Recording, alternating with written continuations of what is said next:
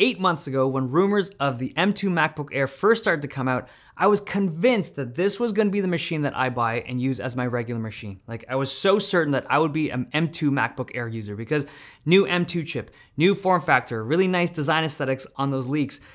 But having gotten this thing in, it's a really good machine, but it's not quite what I expected. Now, my review unit is this midnight color. It's like a dark blue finish. I like the look of it.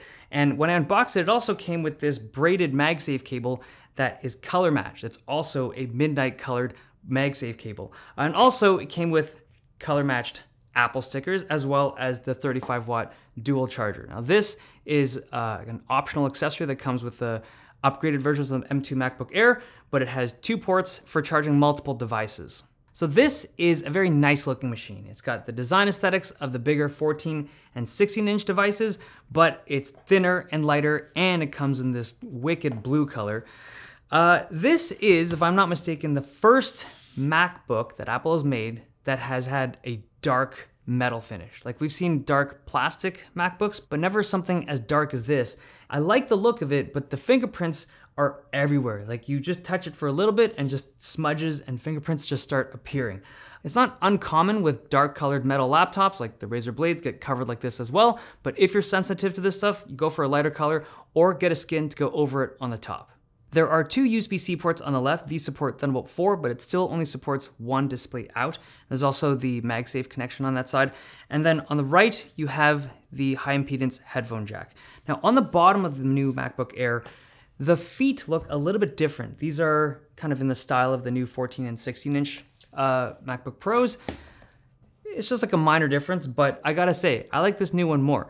It's also an even bottom, like the previous generation had a taper to it, but this is like a flat bottomed M2 MacBook Air. Okay, let's talk about performance. So the chip that's in here, in the Air, is the same chip technically as the one that's in the M2 MacBook Pro underneath there, but the performance is a little bit different. If you only look at short benchmarks, the M2 MacBook Air is still about a 10 or 15% bump over M1, and same with the GPU, it's like 35, maybe 40% better than M1.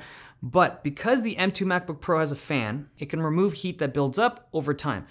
This device doesn't. The only way it can get rid of the heat is just to radiate it outwards and let your environment get rid of it. And the result is that the M2 MacBook Air is not good at maintaining a high level of performance for an extended period of time.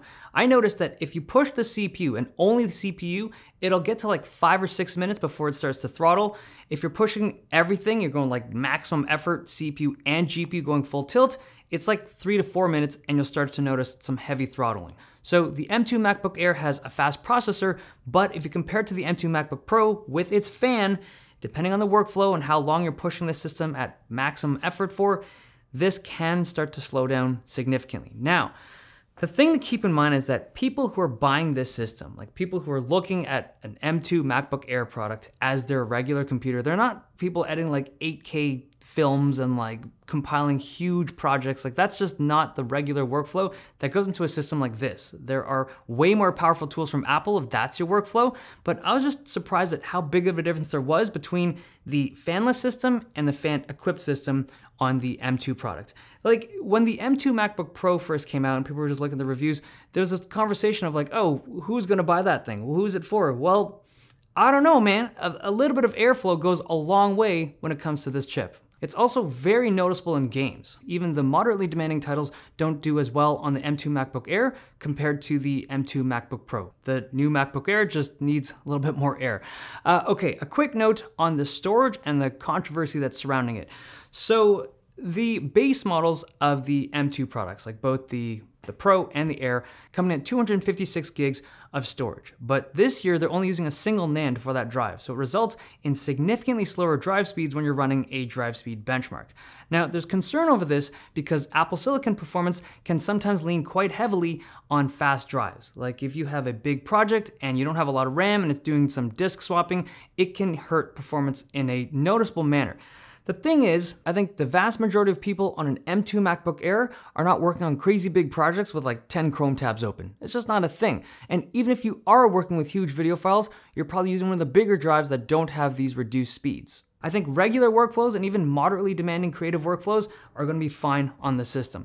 That being said, I think that their 512 gig storage option costing an extra $200 is criminal. I think that's just nuts. But also, I think if they're gonna have slower drive speeds on those entry-level models, they need to disclose that. It should be on the website, like maybe not plastered on the options, but like in the fine print even, it should be available for people to look at because that's just information people need to know. Okay, the display. This is running a 13.6-inch display. It's a really nice panel. There is a notch, and for the people that are just new to the whole idea of the notch, you get used to it. You can hide it if you want, and it's just extra screen real estate at the top for the menu bar. It's still a 60 Hz panel, so no ProMotion, but it's bright, the colors are good, and the bezels are nice and thin now. Now this is a review unit that I can't open up, like I can't pop it open to show you the internals, but it's a fanless system, so there's probably not much to look at anyways. I used a thermal camera on the M2 MacBook Air, and this thing gets warm, warmer than I thought it would. So the back area gets around 40 degrees Celsius, like just right in the middle, and it radiates like outwards like you would expect. But on the flip side, like the keyboard deck area, this gets just as warm, but it's never uncomfortable to use. Now the keyboard is arguably the best keyboard that's ever been in a MacBook Air. This is a nice keyboard, spacious, nice to type on, nice travel. It's just, I think this is the way that every laptop keyboard should be. It's just a fantastic keyboard. It also has the fingerprint sensor on the top right, which works well like you'd expect from Apple. The webcam on the top is a 1080p webcam. This has good image quality and it is noticeably better than the one on the M2 MacBook Pro. Speaker system, so there's 4 speakers and they're great. The shocking thing to me is how good they're able to get like the mid frequencies and lower frequencies, like the bassy stuff, on a system so thin. Like there are gaming laptops that are probably 5 times thicker than this that don't sound as good. It's bizarre, but Apple does their speakers really well. Battery life was good for my testing. It's a little bit less than the M2 MacBook Pro, but still super solid. And again, it's amazing how much better Apple's battery life on their laptops is compared to any of the Windows competitors out there. Like they do a fantastic job with energy efficiency.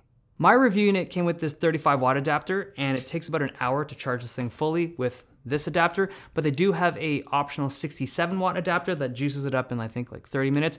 But I did connect just a USB-C cable to the USB-C port and you can get up to 70 watts from my testing through that port. So my overall take on the M2 MacBook Air, this is a fantastic device for people looking for something that can handle light to moderately demanding work. But if you're someone that wants like a very powerful system and you're hoping that something super thin and super light can handle it, unfortunately, I would say that it can't.